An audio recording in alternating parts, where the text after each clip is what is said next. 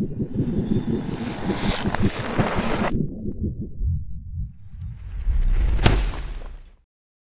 ultimate zombie gun, Smith & Wesson 500.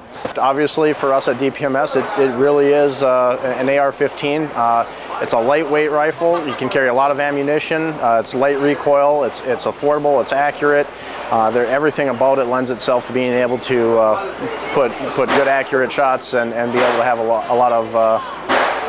lot of ammunition to engage multiple targets. Ultimate zombie gun. Well, I always classic the AR. It's easy to use. It's my go-to gun. My ultimate, I think, is actually my dad's old Marlin Golden, the 22 lever action. This because it'll hold 15 rounds. It's quick, it's lightweight, and I just love shooting it because it was my dad's. Actually, anything that kills a zombie.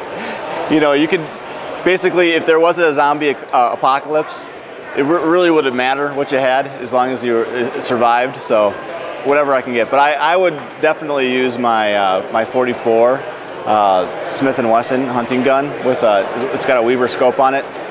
I think that would be the ultimate gun. Well, I just set up a Sega 12 gauge with AK slide fire stock, so it's a pretty big time street sweeper. But I love the AR platform. DPMS has been providing me with some great guns.